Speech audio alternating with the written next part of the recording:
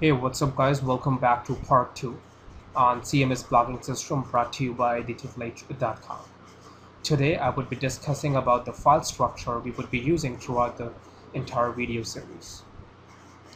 Now, a lot of you would be thinking, why I'm talking about the file structures, because you already know about how to create files, how to create folders. Guys, the reason I want to discuss about it because if you want to build a very good and a strong application, you need to have a very strong I would say file structure. Otherwise, in one or the other point, you're gonna mess up with things.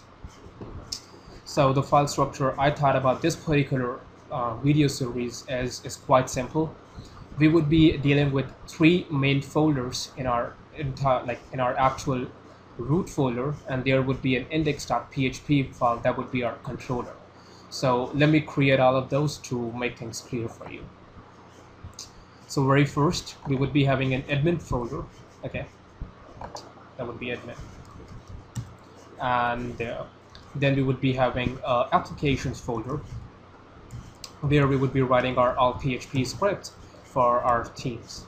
Then we would be having a themes folder where we can actually create themes and we can activate different themes from our backend panel. And then there would be index.php file that would be our controller to control all the themes from this particular file. So let's start from the admin folder first. Inside the admin folder, we would be writing the standalone CSS, JavaScript, or PHP script. So anytime we will have to change our front end, that would be the themes, we won't have to do anything with our admin panel. We can let it be the way it is, and we will actually not do anything with this admin folder. Then the applications folder would be the actual functions, the controllers, the models we would be using in order to run a theme. So if you don't want a very big change to your theme, then I believe you don't have to touch the application folders at any point of time.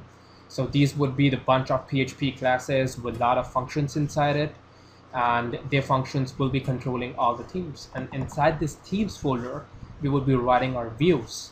Okay, we would be writing our HTML. We would be calling the functions we created inside the applications folder, and we would be writing very minimal PHP code. So anytime you have to change your theme, so you don't have to actually scratch your head, or you don't have to write everything from the bottom. You can actually change your CSS file. You can create some different 10-20 more devs, and you would be done. And this index.php file would be the actual file that would be taking care of our all themes. So guys, let's say I have three themes inside it. Okay, so I'm gonna say theme 1, then I'm gonna have not this one. Then I'm gonna have theme 2, and in the last I have theme 3. So we won't be calling any of these files to our root folder. Okay, I'm not gonna create bunch of files out here or a bunch of themes out here. There would be only one file. This file will follow the functions we're gonna write in our applications folder, and that functions will let this file know to go and grab the theme which is activated by the actual admin. So if you're gonna activate the theme 1, and that would be activated from your admin panel the way people do in WordPress if you have been using WordPress.